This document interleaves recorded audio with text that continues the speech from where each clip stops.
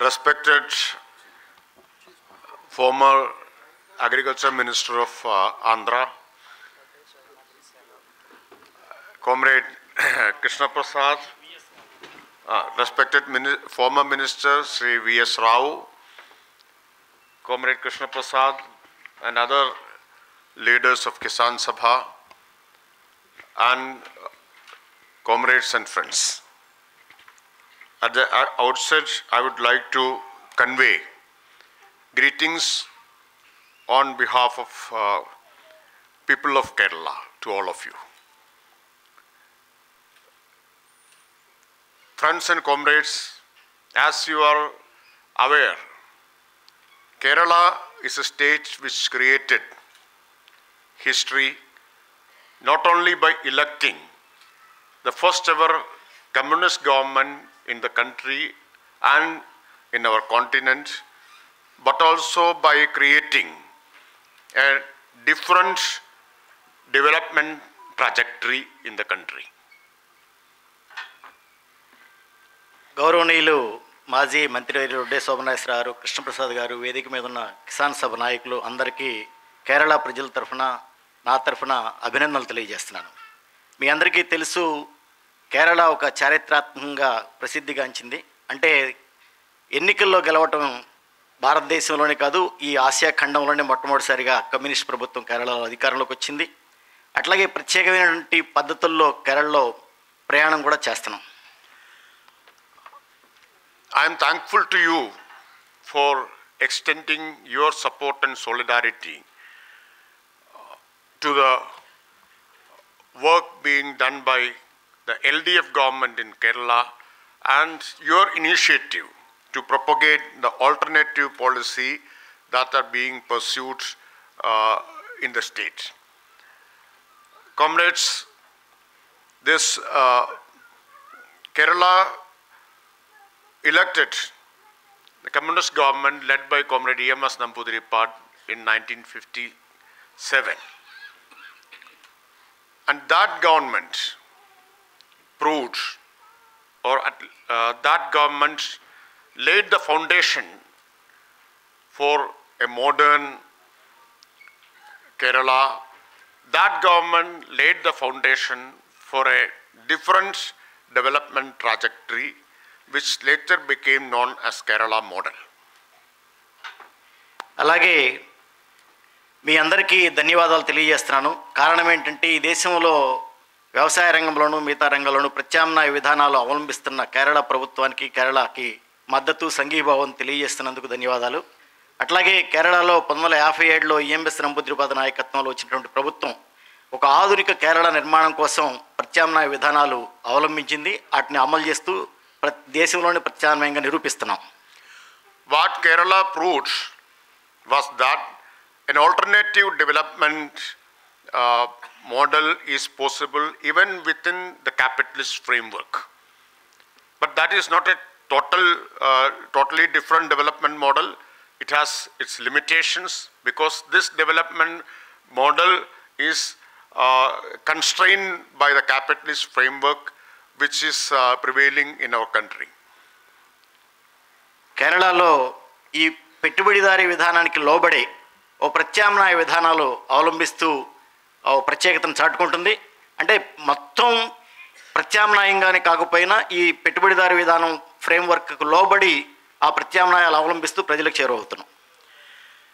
There has been a lot of research and studies about Kerala's different development trajectory.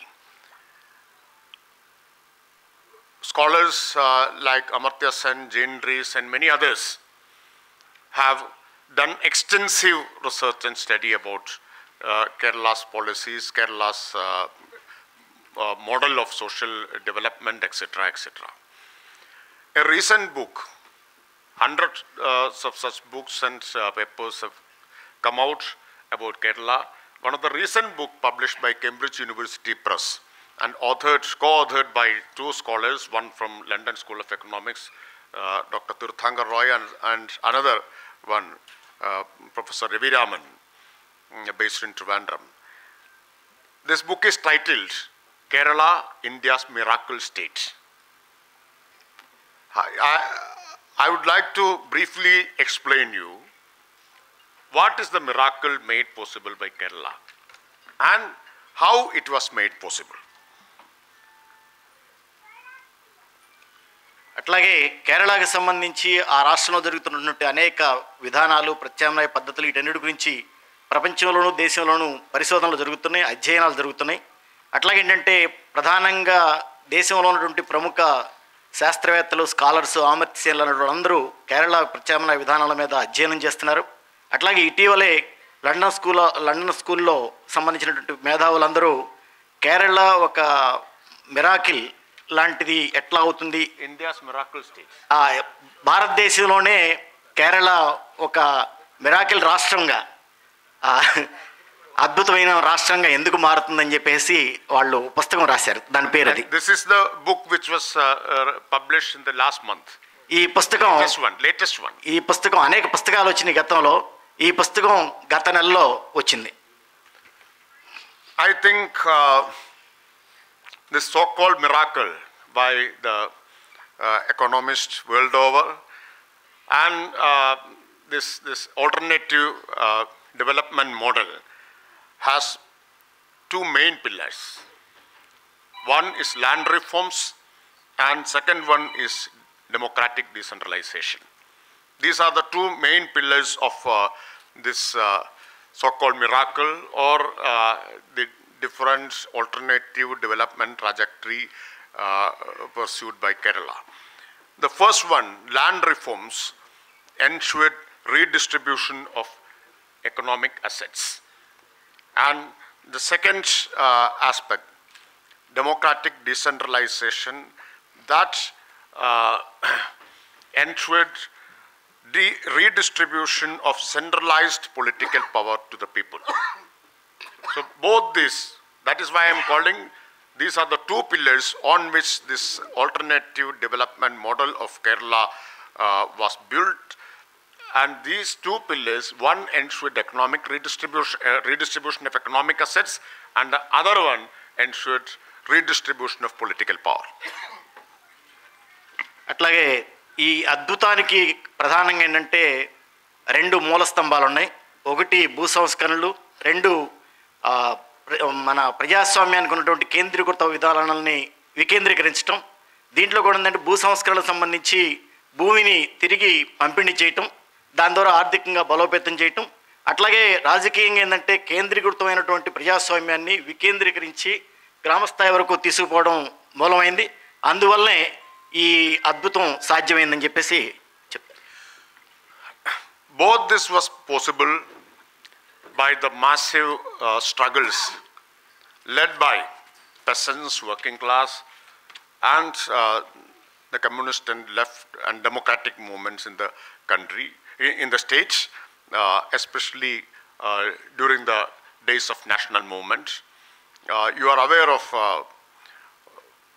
peasant struggles that took place in northern Malabar like Kayyur, Karivallur and various other parts of northern Malabar. The working class struggles like Punnapra Vayalar in the southern part of Kerala. So all these struggles, movements of peasants and working class, that helped this radical politics, the left political intervention, that helped us to build a strong democratic culture in the state. And the first ever communist government was the outcome of these struggles by peasants and working class.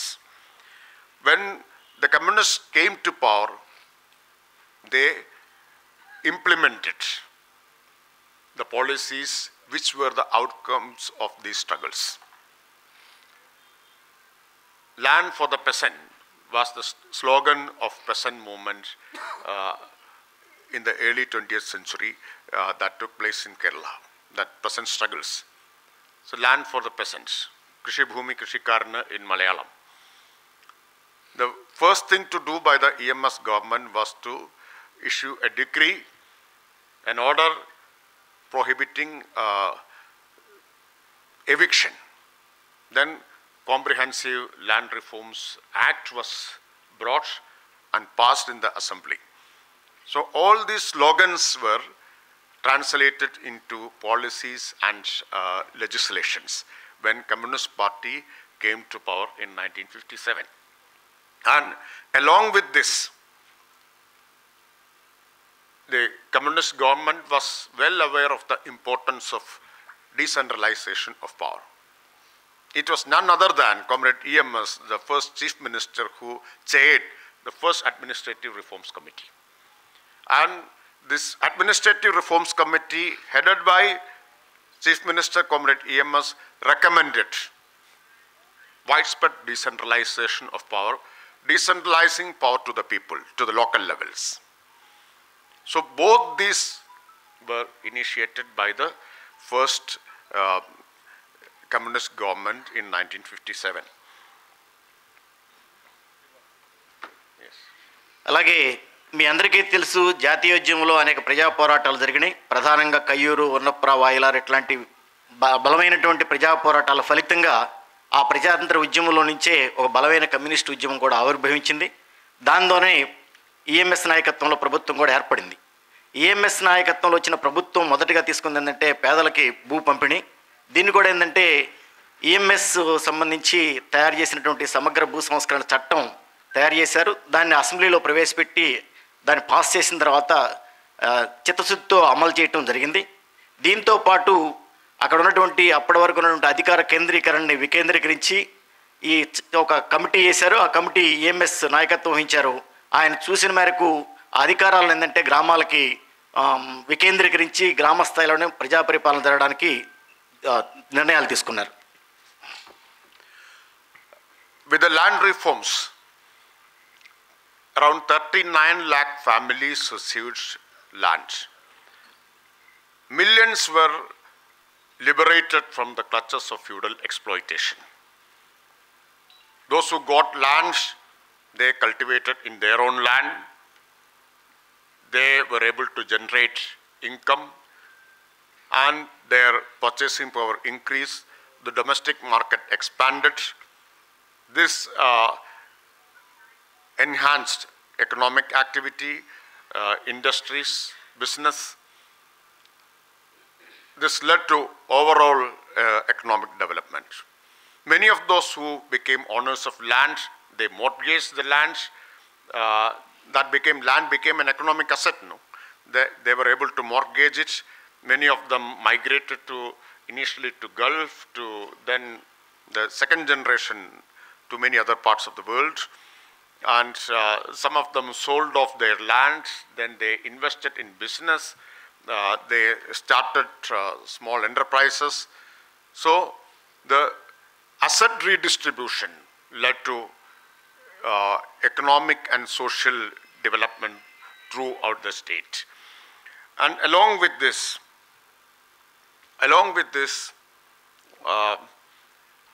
education and long struggle against caste oppression, all this led to social emancipation also. So this created the foundation for Kerala model of development.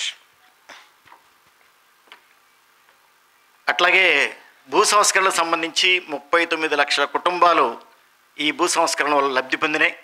అట్లాగే కొన్ని కోట్లాది మంది ప్రజలు ఈ భూస్వామి శక్తుల నుండి వాటి వెట్టి చాకరీ వీటన్నిటి నుంచి విముక్తి పొందారు. అట్లాగే ఈ భూ సంస్కరణ వల్ల ఈ కుటుంబాల యొక్క ఆదాయం పెరిగింది. అట్లాగే అక్కడ జాతీయ స్థానికంగా ఉన్న మార్కెట్లు అభివృద్ధి అయ్యాయి. ఆర్థిక కార్యకలాపాలు, వ్యాపారాలు అన్నీ అభివృద్ధి అవ్వటం, వీటన్నిటి ఫలితంగా సాంకేతికంగా కూడా కొంత అభివృద్ధి చేయటం ఇవన్నీ జరిగినాయి. అట్లాగే ఏంటంటే ఇప్పుడు ఈ సందర్భంలోనే విదేశాలకు పోయినటువంటి వాళ్ళు, భూములు తనఖా పెట్టినటువంటి వాళ్ళందరూ జరిగింది. వాటి తర్వాత విద్యకి ప్రాధాన్యత ఇవ్వటం, అట్లాగే ఒక దీర్ఘకాలిక కులవివక్షకు వ్యతిరేకంగా ఆ రాష్ట్రంలో పోరాటాలు చేయడంతో ఆ రాష్ట్రంలో ఈ అన్నిటి పునాదిగా ఒక మోడల్ కేరళ రాష్ట్రాన్ని అభివృద్ధి చేయడం సాధ్యమైంది. However, the Kerala model had its own limitations, and we were well aware of the limitations. As I said earlier, this Kerala model is not a comprehensive alternative. This Kerala is part of India Kerala can only function, the government of Kerala can only function within the limitations set by our constitution, the federal structure, etc., etc. So this is a limited alternative within the capitalist framework existing in our country. We realized that by early 90s, we realized that this Kerala model has led to a stagnation.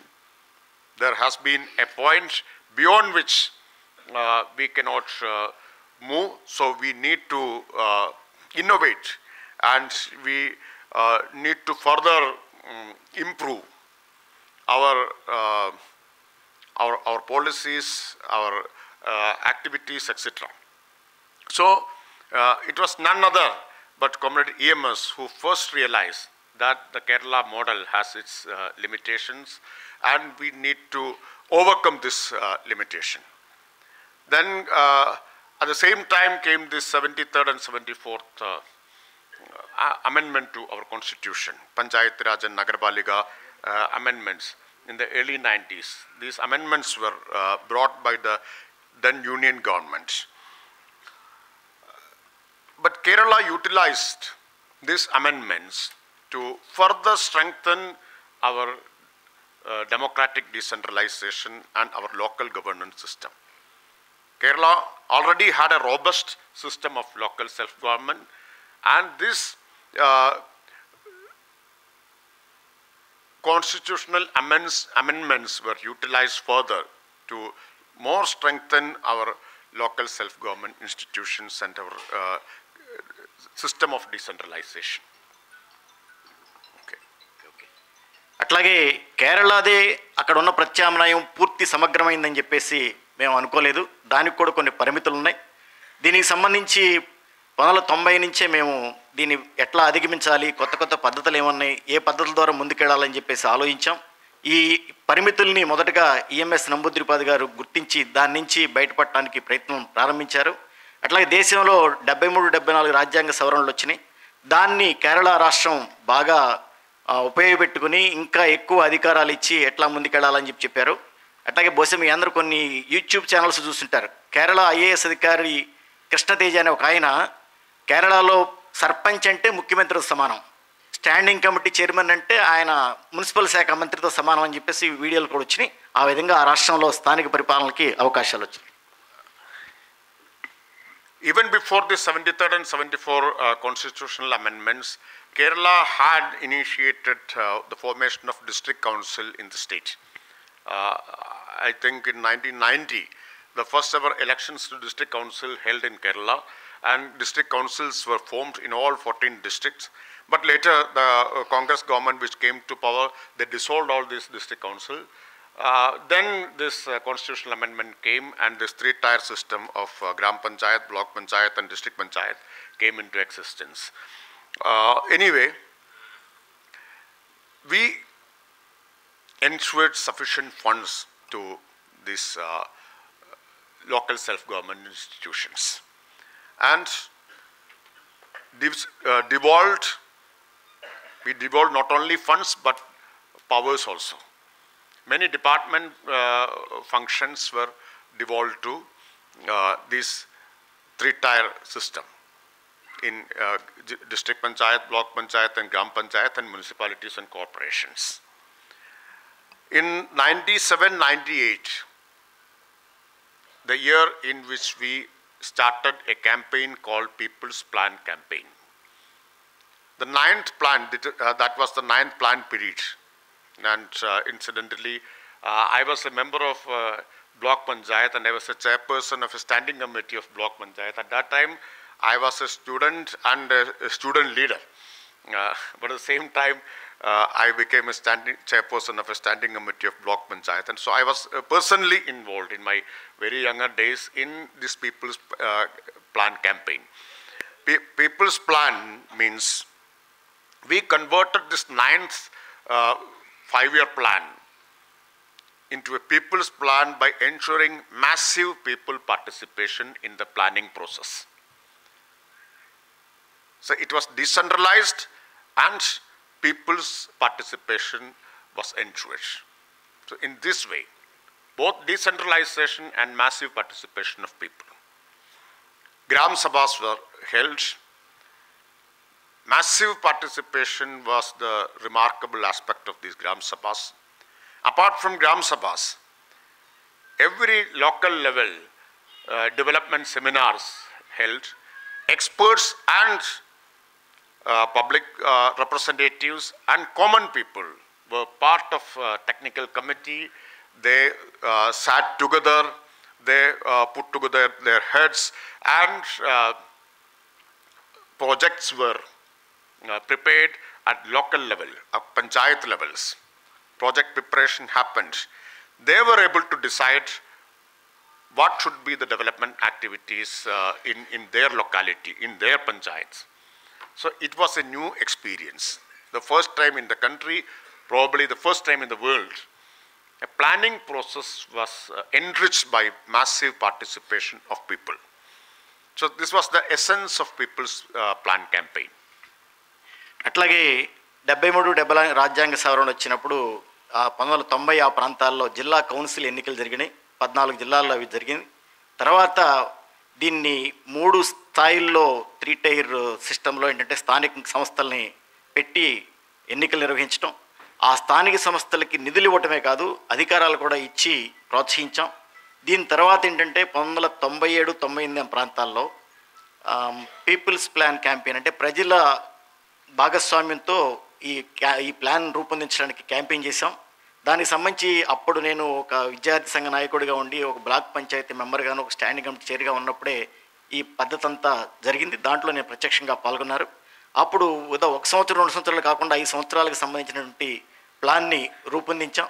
Plan పైన రూపొందించడం కాకుండా మాసివ్గా ప్రజలందరినీ దీంట్లో భాగస్వామ్యం చేశాం. ఆ భాగస్వామ్యం కూడా ఏంటంటే గ్రామ స్థాయితో పాటు ఇంకా క్రింది స్థాయికి వెళ్ళి స్థానికంగా కొన్ని సెమినార్లు అవి పెట్టాం. వాటన్నిటిలోనూ ప్రజాప్రతినిధులతోనే కాకుండా ప్రజలందరినీ దీంట్లో భాగస్వామ్యం చేయటం, వాళ్ళతో పాటు అక్కడ ఉన్నటువంటి సాంకేతికంగా ఉన్నటువంటి కొంతమంది వ్యక్తులు ఇతర ప్రజల్ని ఈ గ్రామ స్థాయిలో ఎట్లాంటి ప్రాజెక్టులు ఈ అభివృద్ధికి తీసుకుంటే బాగుంటుందని చెప్పేసి దాంట్లో చర్చించాం. దాంతో ఏంటంటే క్రింది స్థాయిలో ఏ ప్రాజెక్టు ఎప్పుడు ఎలా తీసుకుని ఈ రాష్ట్రాన్ని ఈ ప్రాంతాన్ని అభివృద్ధి చేయాలని చెప్పేసి రూపొందించడానికి ఉపయోగపడింది. ఇది బహుశా ఈ దేశంలోనూ ప్రపంచంలోనే మొట్టమొదటిసారి జరిగి ఉంటుంది. This People's Plan campaign was launched in 1997-98. And in that year, Kerala devolved 26.3% of its state budget to panchayats and municipalities. That means more than 1/4 of the state budget was given to panchayats and municipalities. This was first time in the history of our country, and Kerala was the first state to devolve such a massive amount to panchayats and municipalities. And in those days, every 5 years, Kerala witnessed a change in government. So after the LDF government, then the UDF will come back to power. Again, the LDF will come. When the UDF government came to power, they diluted the spirit of decentralization. They reduced the allocation to state government, to these panchayats and municipalities. However, the 6th Finance Commission had recommended that there should be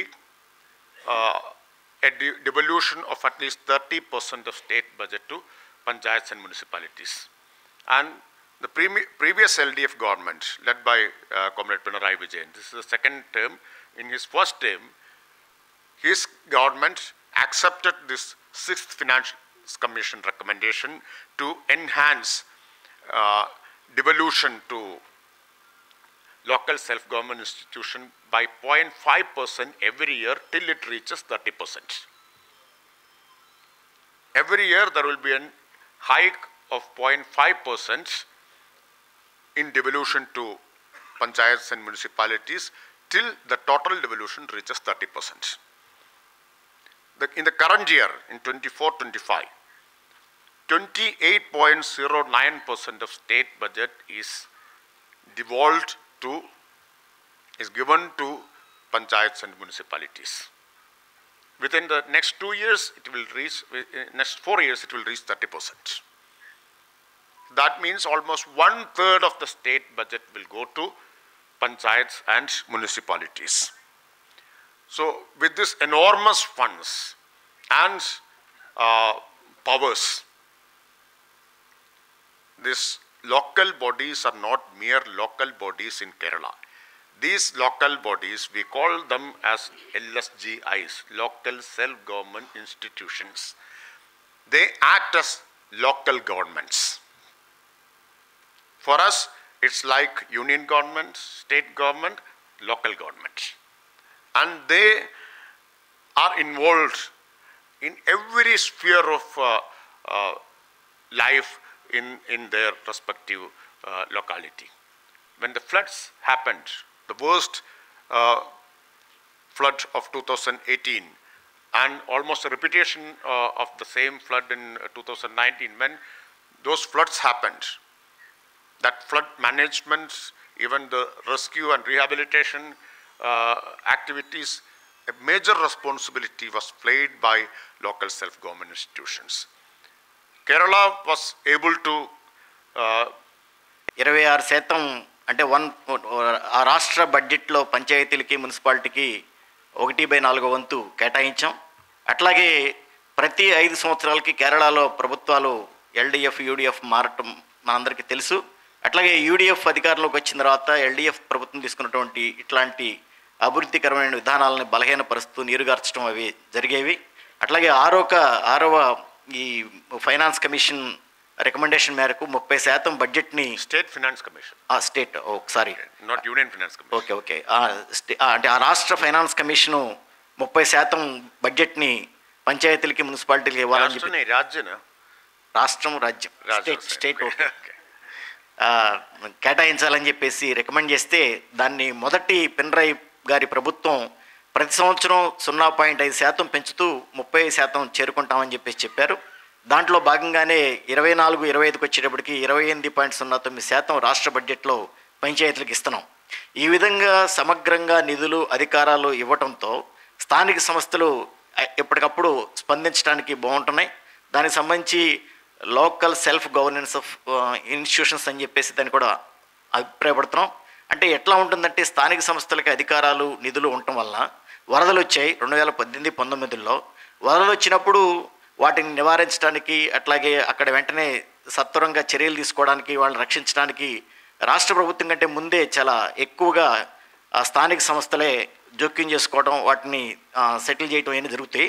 అంటే ఒక విధంగా చెప్పాలంటే ప్రభుత్వ సేవలు ప్రతి ఇంటికి ప్రతి గడపకి వెంటనే చేరటం అనేది ఈ లోకల్ వీటి ద్వారా సాధ్యమవుతుంది.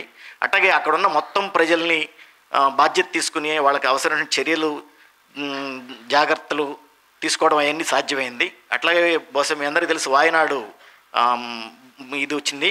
దానికి సంబంధించి కూడా కృష్ణప్రసాద్ గారు అక్కడ స్థానికంగా ఎమ్మెల్యేగా కూడా పనిచేశారు. అట్లా ఏంటంటే అక్కడ మొట్టమొదటిగా ప్రతిస్పందన స్థానిక సంస్థల నుంచి రావడం మనం చూస్తాం. అంటే మేము దీన్ని స్థానిక సంస్థలు అని కాకుండా స్థానిక ప్రభుత్వాలు అని చెప్పేసి మేము అభిప్రాయపడుతున్నాం. Yes, when the state government gives more than 28% of its state budget to local self-government institutions, local self-government institutions earmark 30% of its resources, financial resources, to the priority sector. And a major chunk of this 30% goes to agriculture. Because agriculture is in the priority sector, no? Agriculture sector and agriculture and allied activities. So that is why these local self-government institutions and agricultural activities are closely linked. That is how this decentralization and local self-government institutions help agricultural economy and agricultural activities in the state. So 30% goes to priority sector. అట్లాగే రాష్ట్ర బడ్జెట్లో 28% ఈ local self governance బాడీస్కి ఇస్తున్నప్పుడు దాంట్లో ఏంటంటే 30% వ్యవసాయానికి వ్యవసాయ అనుబంధ కార్యక్రమాలకి వెళుతున్నాయి. Another important alternative initiative launched by LDF government in Kerala is Kudumbashree. Kudumbashree is a huge, vast network of women self-help groups. And this was also launched in 1998. So this was an outcome of this People's Plan campaign. In 97-98, People's Plan campaign launched. Massive participation of common people in planning happened with the People's Plan campaign. Along with this, we launched women's self-help group called Kudumbashree. Now Kudumbashree has completed 25 years. Kudumbashree has 3.16 lakh neighborhood groups, women groups, and a total membership of more than 46 lakh women. So this is the strongest network of women's self-help group in the world, I think. I believe so. And this Kudumbashree has helped in a big way in changing the life of millions of women in the state. This has given immense contribution in the empowerment of women in Kerala. This has led to economic empowerment, social empowerment, cultural empowerment, and political empowerment. This has drastically changed women's lives in the last 25 years. Kudumbashree is is involved in agriculture, small business, and even in waste management. The presence of Kudumbashree, the involvement of Kudumbashree is there in every walks of life of Kerala. In the field of agriculture, Kudumbashree has formed 90,000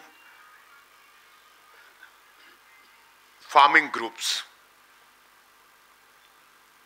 women farmers groups. 90,000 groups have been formed by Kudumbashree, and they are cultivating in 15,318 hectares of land. And the total number of women farmers engaged in agriculture, engaged in cultivation under the leadership of Kudumbashree is 4.15 lakh.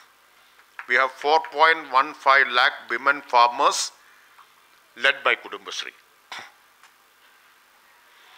These women farmers will be given various support by Kudumbashree. They will be given loans, bank loans, and interest subsidy, incentives. So various supports will be given to these women farmers. అట్లాగే ఈ ప్రత్యామ్నాయ దీంట్లో ప్రయత్నంలో peoples ప్లాన్లో భాగంగానే కుటుంబశ్రీ ఒకటి తీసుకొచ్చాం. అది స్త్రీలకు సంబంధించి స్వయం సహాయక గ్రూపులు. దీంట్లో దాదాపు ఈ స్కీమ్ వచ్చి 25 సంవత్సరాలు పూర్తయింది. దీనిలో 3.16 లక్షల మంది మహిళా గ్రూపులు ఉన్నాయి. 46 లక్షల మంది మహిళలు దీంట్లో ఉన్నారు. దీనివల్ల ఏంటంటే కొన్ని మిలియన్ల కొద్దీ మహిళల జీవితాల్లో మార్పులు తీసుకురావడం సాధ్యమైంది. అంటే దీంట్లో ఏదో ఇది కాకుండా ఆర్థికంగా వాళ్ళ జీవితాల్లో మార్పులు వచ్చినాయి, సామాజికంగా మార్పు వచ్చింది, అట్లాగే సాంస్కృతికంగా కూడా మార్పులు వచ్చినాయి. అన్నిటికీ మించి రాజకీయ రంగంలో కూడా వీళ్ళ ముందుకెళ్ళటానికి అవకాశం వచ్చింది. అంటే వ్యవసాయ రంగానికి కనుక చూస్తే కుటుంబశ్రీ ద్వారా దాదాపు 90,000 వ్యవసాయం సాగు చేసే మహిళా గ్రూపులు ఈ వ్యవసాయంలో ఉన్నాయి. దాదాపు 15,000 హెక్టార్లకు పైగా వీళ్ళు ఈ వ్యవసాయాన్ని గ్రూపులు సాగు చేస్తున్నాయి. దీంట్లో 4.15 లక్షల మంది ఈ సాగులో వ్యవసాయ మహిళలు భాగస్వాములు అవుతున్నారు. వీళ్ళకి రుణాలు ఇవ్వటం, అట్లాగే వడ్డీ రాయితీ ఇవ్వటం, అట్లాగే ఇంకా అనేక విత్తనాలు, ఇంకా ఎరువులు, వీటన్నిటికి సంబంధించి సబ్సిడీలు కూడా ఇస్తున్నాం. Kerala's dependence on other states for vegetables and rice is well known. During this Onam, Kudumbashree women groups cultivated vegetables in more than 6,000 hectares of land. It was a special drive by Kudumbashree. And these vegetables were, the marketing of this produce was made possible through Kudumbashree-led Onam fairs. More than 2,000 Onam fairs were conducted by Kudumbashree throughout the state. So, farmers of Kudumbashree, women farmers of Kudumbashree will produce vegetable, and the Kudumbashree network will find avenues for marketing. And they will also convert this into value-added products. The Kudumbashree small enterprises will convert this into value-added products. I just gave an example. And during this Onam, more than 2,000 hectares of land, they cultivated flowers. For Onam, a lot of demand for flowers, no? Normally, the entire demand for flowers is met from Tamil Nadu. But this time, there was widespread flower cultivation by women farmers under Kudumbashree.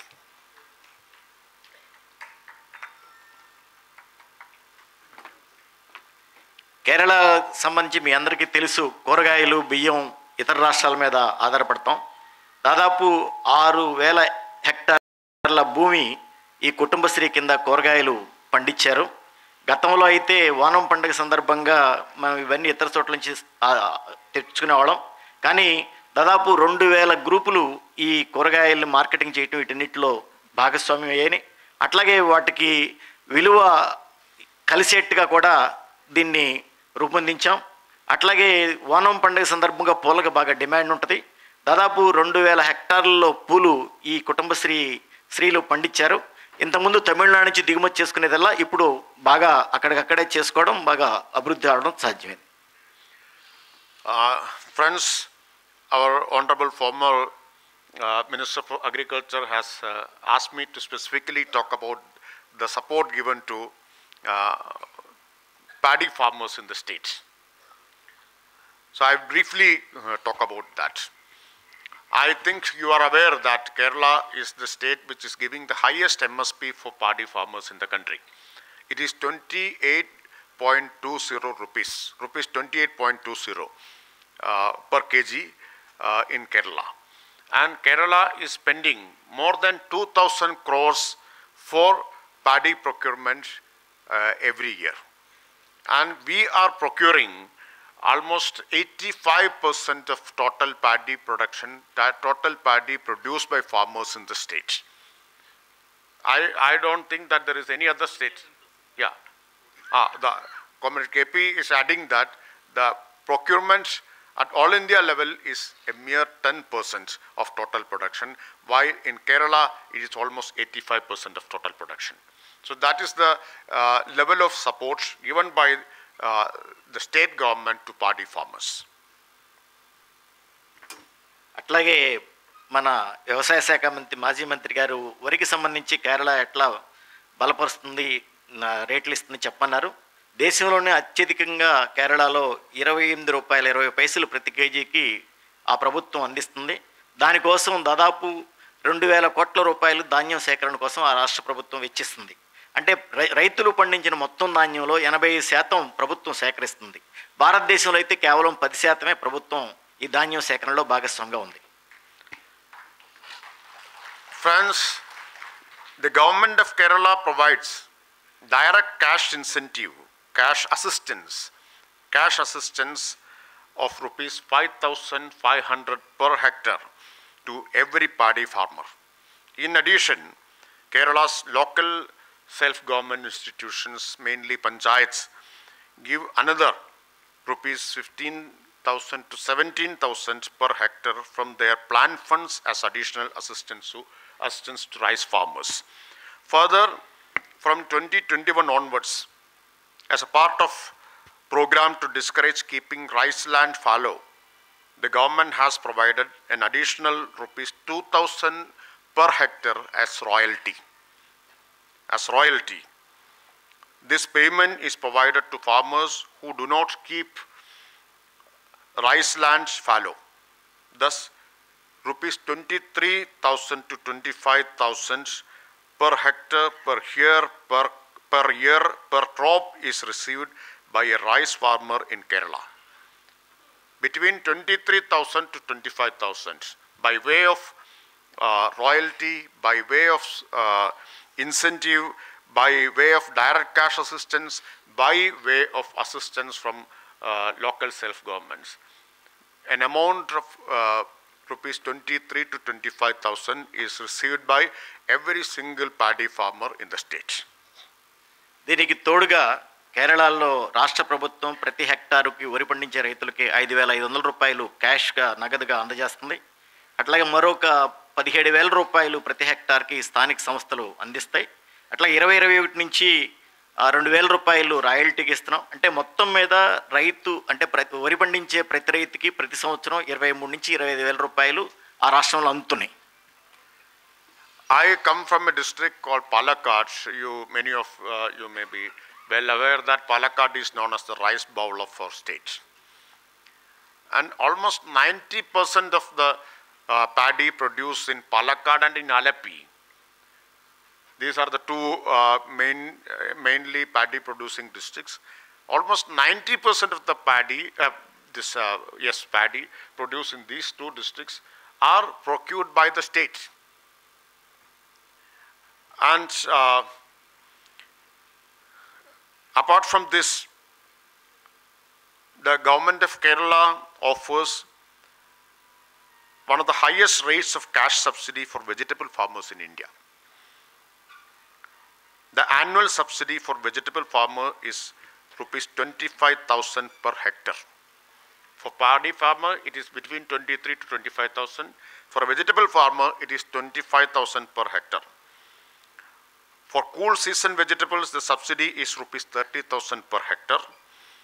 Banana farmers receive an annual subsidy of rupees 30,000 per hectare.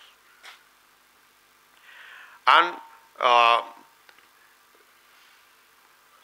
governments and government agencies procure vegetables cultivated by our vegetable farmers. These subsidies cover all farming expenses, including the cost of seeds, planting material, fertilizer, pesticide, and labor costs. After harvest, Kerala's vegetable farmers receive base prices similar to an MSP for 16 different vegetables. So, government has fixed base prices, floor prices for 16 different variety of vegetables. No other state in India has thus far announced a base price for vegetables. The state government has promised that if the price falls below the base price through government outlets, the government will buy the produce. If the price falls below the base price fixed by, the floor price fixed by the state government, then the government will procure it to protect vegetable farmers. In addition, Kerala pays an incentive price for rubber at rupees 170 per kilogram and an MSP of rupees 32 per kilogram for coconut. In brief, Kerala's agricultural policy has focused on creating incentives for farmers by ensuring remunerative crop incomes. అట్లాగే మీ అందరికీ తెలుసు పాల్ఘాట్ జిల్లా వరి పండించే రైతులకి పండించే ప్రధానమైన జిల్లా. అలెప్పి, పాల్ఘాట్ 2 జిల్లాల్లో దాదాపు ధాన్యం 90% పండిస్తారు. దానితో పాటు ఏంటంటే అక్కడ రాష్ట్ర ప్రభుత్వం కూరగాయలకు కూడా క్యాష్ సబ్సిడీస్ ఇస్తుంది. ఉదాహరణకి కూరగాయలకి దాదాపు 25,000 రూపాయలు హెక్టార్కి సబ్సిడీకి ఇచ్చారు, అరటికి 30,000. అట్లా ఇంకా ప్రతి పంటకి క్యాష్ సబ్సిడీ ఇవ్వడంతో పాటు ప్రభుత్వం అక్కడ ప్రభుత్వ సంస్థలు ఈ పండించే కూరగాయలు కానీ ఇతర వాటికి సంబంధించే అన్నింటినీ కొంటుంది. అట్లాగే విత్తనాలు మిగతా రకరకాల వాటికి సబ్సిడీస్ కూడా ఇస్తారు. బహుశా దేశంలో ఏ రాష్ట్ర ప్రభుత్వం ప్రకటించినట్టుగా 16 రకాల కూరగాయలకి కనీస మద్దతు ధర నిర్ణయించారు. వాటి రేటు పడిపోతుంటే బయట మార్కెట్లో ఎక్కువ ఉంటే అమ్ముకోవచ్చు. ఒకవేళ ఆ రేటు పడిపోతే ప్రభుత్వమే ఆ పంటనంతా కొని వాళ్ళకి కనీస మద్దతు ధర ఇచ్చేట్టుగా ట్రై చేస్తుంది. వీటితో పాటు రబ్బరు, కొబ్బరికి కూడా కనీస మద్దతు ధరలు నిర్ణయించాం.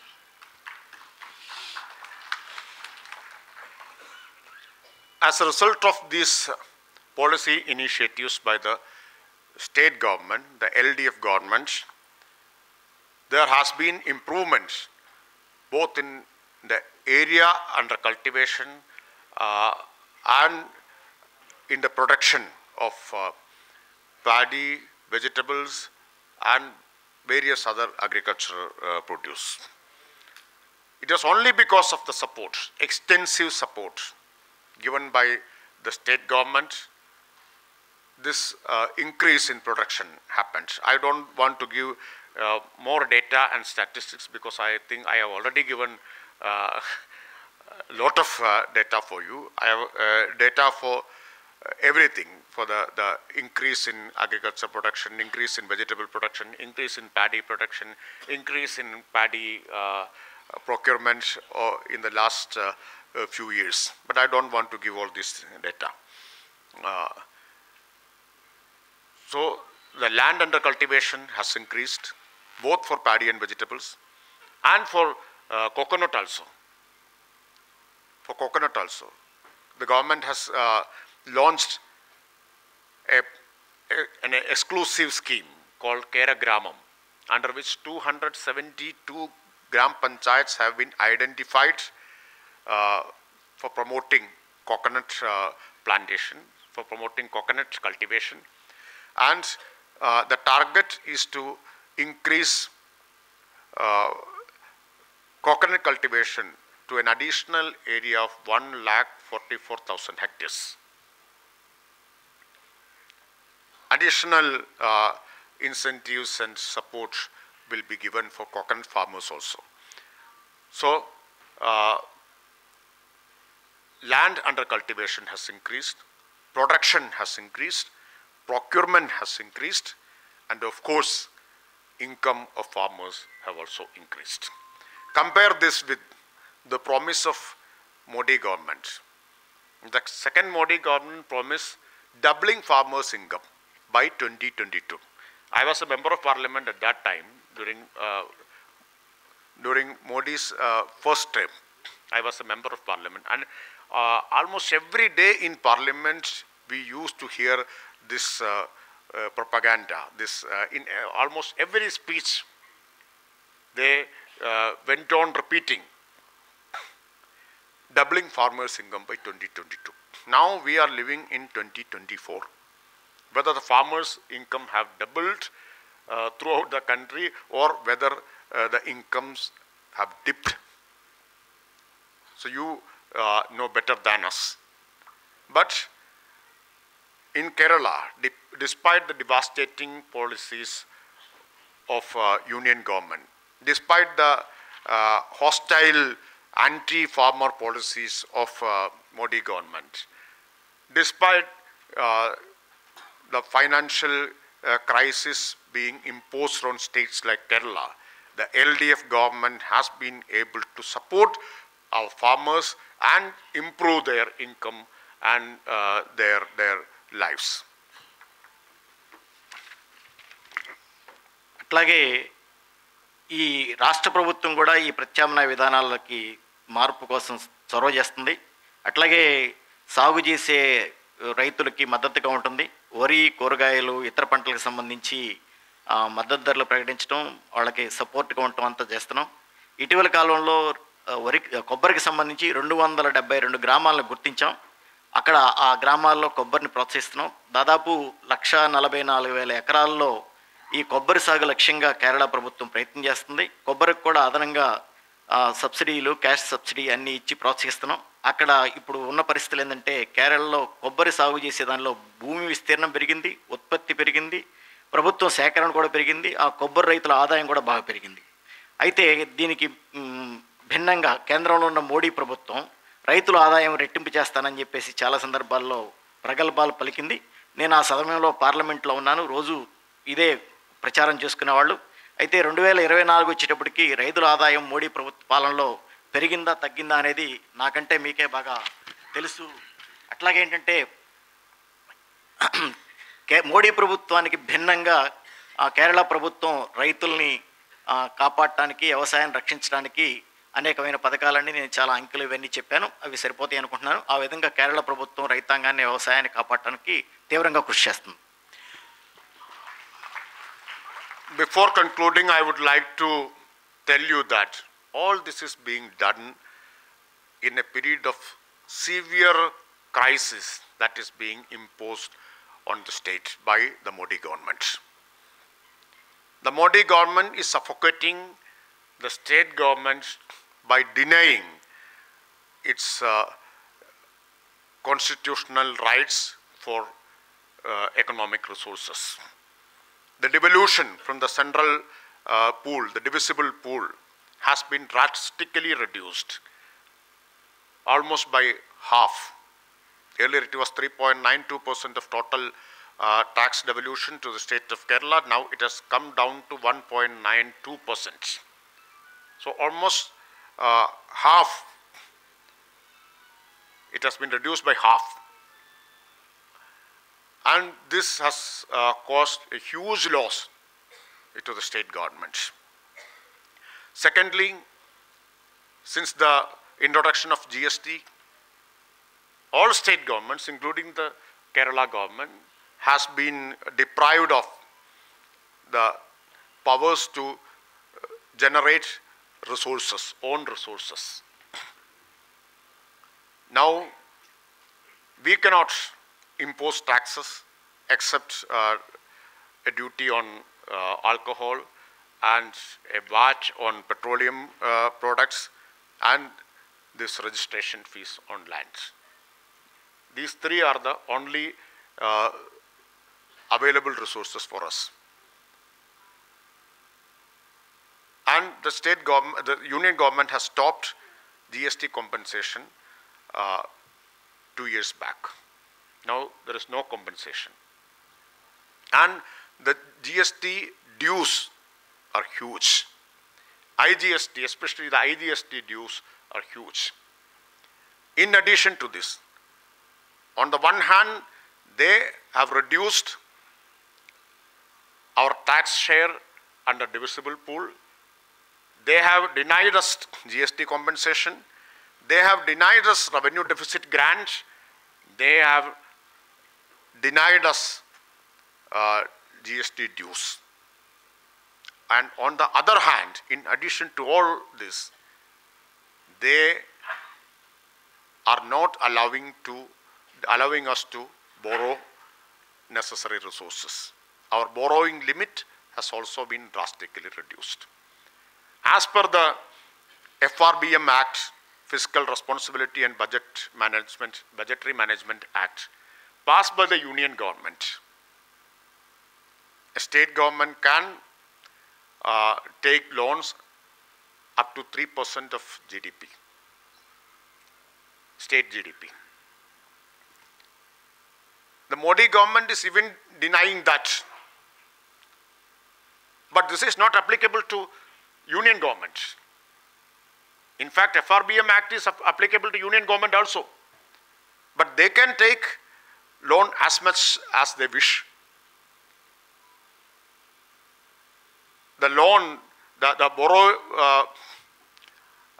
debt ratio of the union government is almost double of the Kerala government, the proportion of the debt. So they can borrow as much as they wish. But at the same time, they won't allow us to borrow money. They won't either give us our due share. So in these two ways, they are suffocating the LDF government in the states. I would give you an estimated amount of loss. That will give you a picture of how much suffocation we are suffering due to Modi government's policies. In the last 7 years, only due to the reduction in our borrowing limit, the loss happened to the state government is 1.7 lakh crores. 1.7 lakh crores due to the reduction in our borrowing limit. You remember that debt GDP ratio of Kerala has come down to 34% from 39%.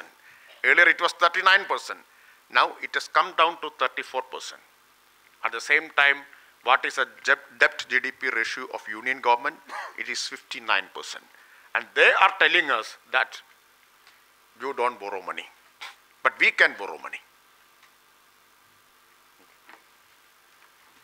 అట్లాగే రాష్ట్రం తీవ్రమైనటువంటి ఇబ్బందులు ఎదుర్కోవాల్సి వస్తుంది. రాజ్యాంగం అవకాశం ఇచ్చినటువంటి వాటిని కూడా కేంద్ర ప్రభుత్వం అక్కడ అమలు చేయడానికి అనుమతించట్లేదు. వీటికి సంబంధించి చూస్తే పన్నులకు సంబంధించి గతంలో దాదాపు 3% పైగా ఉంటే ఇప్పుడు 1.9% అంటే సగానికి పైగా కేంద్రం ఇస్తుంది. అట్లాగే జిఎస్టీకి సంబంధించి రాష్ట్రాల ఆదాయం పెంచుకోవడానికి ఉన్న మార్గాలని నిషేధించారు. అంటే రాష్ట్రాలకు సంబంధించి కొన్ని రిజిస్ట్రేషన్స్ ఇట్లాంటివన్నీ ఆదాయం పెంచుకునే మార్గాలకు సంబంధించి కూడా వాళ్ళు ఇబ్బందులు పెడుతున్నారు. అట్లాగే జిఎస్టీకి సంబంధించి దాదాపు చాలా బకాయిలు పెట్టేసి కేంద్రం రిలీజ్ చేయట్లేదు. ఒకవైపు ఏమో FRBM యాక్ట్ కేంద్రంలో పాస్ చేసుకున్నారు. అట్లాగే రాష్ట్రానికి సంబంధించి కూడా వాళ్ళ బడ్జెట్లో 3% మించి అప్పులు తెచ్చుకోవడానికి వీలేదని చెప్పేసి చెప్తారు. కానీ కేంద్ర ప్రభుత్వం దీన్ని అమలు చేయదు. కానీ రాష్ట్రాల మీద ఒత్తిడి చేసి అప్పు కూడా తెచ్చుకోకుండా ఆటంకం కలిగిస్తుంది. అట్లా ఏంటంటే కేరళలో దాదాపు 7 సంవత్సరాల నుంచి మేము అప్పులు కానీ ఇతర మా మార్గాల్లో ఆదాయాలు పెంచుకోవడం చేయలేకపోవడం వల్ల దాదాపు 1.7 లక్షల కోట్ల రూపాయలు కేరళ రాష్ట్రం నష్టపోయింది. అట్లాగే మా జీడిపి వచ్చేటప్పటికి 39% నుంచి 34% పడిపోయింది. కానీ కేంద్రం ఏమో తన జీడిపిని పెంచుకోవడానికి ప్రయత్నం చేస్తుంది. Now, before concluding, let me tell you the politics behind this targeting of Kerala.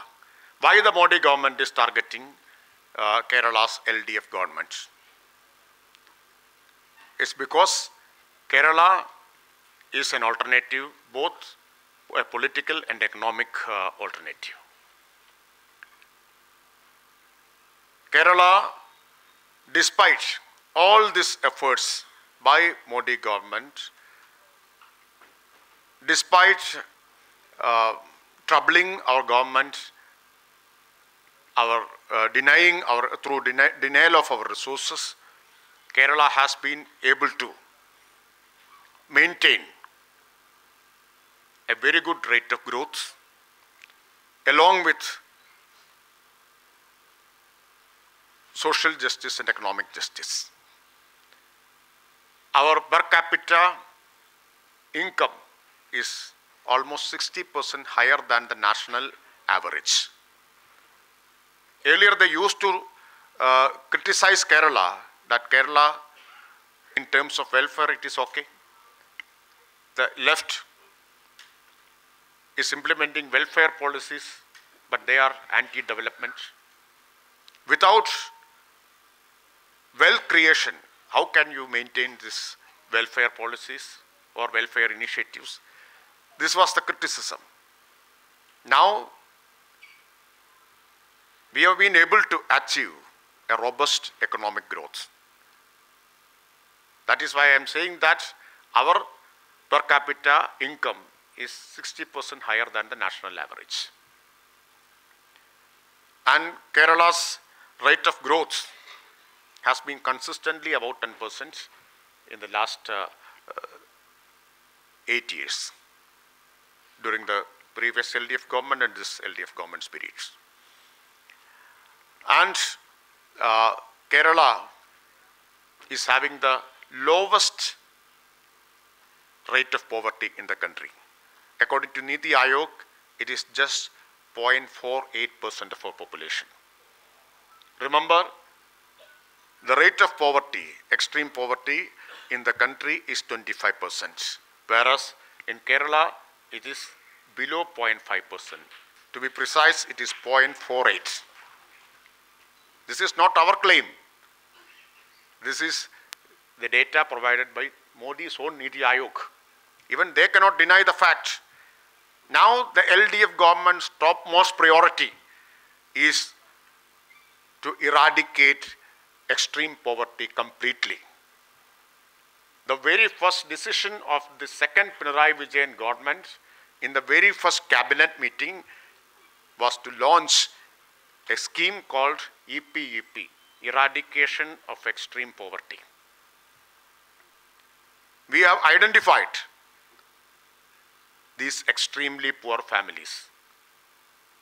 An extensive survey, scientific survey was conducted, and we identified 64,006 families as extremely poor. The local self-government institutions have worked to prepare micro plans for each of these 64,006 families. Now, this micro plan is being implemented. In the last 1st November, the formation day of Kerala, in the last year, we released a report card which showed that we were able to lift 47% of the extremely poor out of poverty. By this year, we will be able to lift almost 70% of extremely poor out of poverty. And our target is that by next year, by November 1st, 2025, Kerala will become the first state in the country to completely eradicate poverty. So that is our priority. Our priorities are very clear. On the one hand, we are focusing on economic growth, and economic growth is not for the sake of economic growth. It is to generate more resources to ensure social and economic justice. It is to ensure that poverty is eradicated.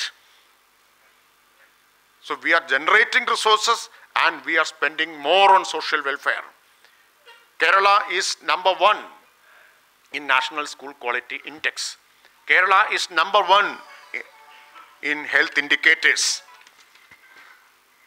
And Kerala is ranked #1 by the same Niti Aayog as per the Sustainable Development Index. Sustainable Development Index, SDG goals. In all these respects, I don't want to give details of all this. Recently, Kerala was ranked #1 in Urban Governance Index. Kerala was ranked #1 in ease of doing business ranking. So, whether it is economic indicators or social indicators, Kerala is ranked as #1 in the country. So, Modi government realizes that this is a threat. Because if Kerala can, why other states are unable to perform like this? This question will arise. This is a political question. This will have to answer this politically. So they don't want this alternative to survive. They don't want this alternative to exist.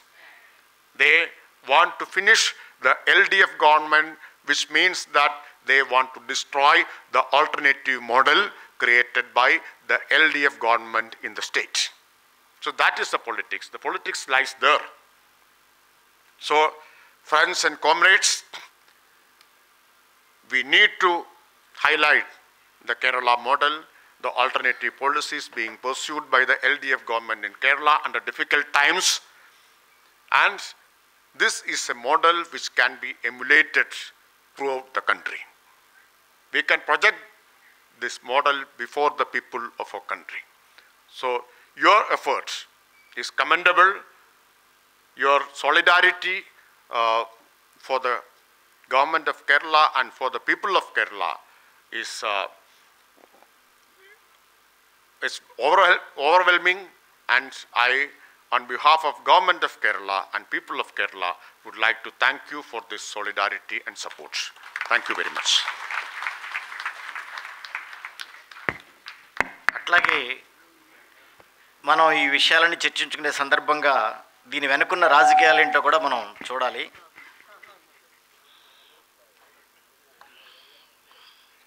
అట్లాగే ఎందుకంటే కేరళ ప్రత్యామ్నాయం ఒక విధంగానే కాదు, కేరళలో ఆర్థిక రంగంలో ప్రత్యామ్నాయంగా ఉన్నాం, అట్లాగే రాజకీయ రంగంలో ప్రత్యామ్నాయంగా ఉన్నాం. అందుకనే కేరళ మంచి అభివృద్ధి సాధిస్తుంది. మన పర్ క్యాపిటల్ ఇన్కమ్ వచ్చేసి 16% కంటే ఎక్కువగా ఉంటుంది. కేంద్ర ప్రభుత్వం యొక్క పర్ క్యాపిటల్ ఇన్కమ్ కంటే 16% ఎక్కువ. అట్లాగే సంక్షేమ కార్యక్రమాలు, ఆదాయాలు పెంచుకునే దాంట్లో కేరళ ముందుంటుంది. అట్లాగే 10% నిలకడగా అభివృద్ధి చెందే రాష్ట్రాల్లో కేరళ మొదటి స్థానంలో ఉంది. అట్లాగే అతి తక్కువ దారిద్ర్యం ఉన్న రాష్ట్రం కేరళ ఈ దేశంలోనే. కేరళలో ఉన్న దారిద్ర్యం కేవలం 0.5%, కానీ భారతదేశంలో ఉన్న దారిద్ర్యం దాదాపు 25% ఉంది. ఇది మనం చెప్పిన లెక్కలు కాదు, మోడీ గారు పెట్టుకున్నటువంటి నీతి ఆయోగ్ చెప్పినటువంటి లెక్కలు. కాబట్టి ఈ లెక్కలను మనం ఏమీ చేయలేం, కాబట్టి వాస్తవాలు ఇవి. అందుకనే కేరళలో మేము అనుకునేది ఏంటంటే ఈపీఈపీ అనే పథకాన్ని రూపొందించి కేరళని దారిద్ర్యం లేని మంచి రాష్ట్రంగా అభివృద్ధి చేయాలని చెప్పేసి అనుకున్నాం. అందుకనే సూక్ష్మమైన ప్లాన్ ఒకటి తయారు చేసి సర్వే చేస్తే 64,006 కుటుంబాలు ఈ దారిద్ర్యంలో ఉన్నాయని చెప్పేసి గుర్తించాం. గత సంవత్సరం నవంబర్ 1న రిపోర్ట్ విడుదల చేసింది ఏమంటే వీటిల్లో 47% దారిద్ర్య రేఖ నుంచి కొంచెం పైకి వచ్చినట్టుగా చెప్పాం. తర్వాత సంవత్సరం 70% అయ్యారు. 2025 నవంబర్ 1 నాటికి కేరళ దేశంలోనే దారిద్ర్యం లేనటువంటి మంచి రాష్ట్రంగా ప్రకటించాలని చెప్పేసి అభిప్రాయపడుతున్నాం. అట్లాగే కేరళ విద్యలో నెంబర్ 1 ప్లేస్లో ఉంది, వైద్యంలో నెంబర్ 1 ప్లేస్లో ఉంది. కేరళ నిలకడగా అభివృద్ధి అయ్యే రాష్ట్రాల్లో మొదటి స్థానంలో ఉంది. అట్లాగే ఈజ్ ఆఫ్ డూయింగ్ బిజినెస్లో కూడా ముందు స్థానంలో ఉంది. పట్టణ దీనికి సంబంధించి కూడా ముందుంది. అంటే వీటన్నిటికీ సంబంధించి ఈ ఇతర రాష్ట్రాల్లో లేనిది కేరళలో మాత్రమే జరుగుతుంది. దీనికి కారణం ఏంటంటే అక్కడ ఉన్న ప్రత్యామ్నాయ విధానాలు. అందుకనే కేంద్ర ప్రభుత్వం దీన్ని పోటీపడి ఇతర రాష్ట్రాల్లో ఈ విధంగా ముందుకొచ్చేదానికి కాకుండా అక్కడ ఉన్నటువంటి వామపక్ష ప్రభుత్వాన్ని ఇబ్బందులు పెట్టి బలహీనపరిచి దాన్ని కోల్చడానికి ఈ దేశంలో ప్రత్యామ్నాయం లేదని చెప్పడానికి ప్రయత్నం చేస్తుంది. అందుకనే కేరళ మోడల్ కోసం కష్ట సమయాల్లో కూడా ఉన్న సందర్భంగా మీరందరూ సహకరించడం వీటన్నిటిని తీసుకోవాలి. అందుకని ఏంటంటే ఈ దేశంలో ముందుకు తీసుకుపోవడానికి, ఈ ఆల్టర్నేటివ్ మోడల్ ముందుకు తీసుకుపోవడానికి మద్దతు ఇస్తున్న మీ అందరికీ ధన్యవాదాలు తెలియజేస్తున్నాను.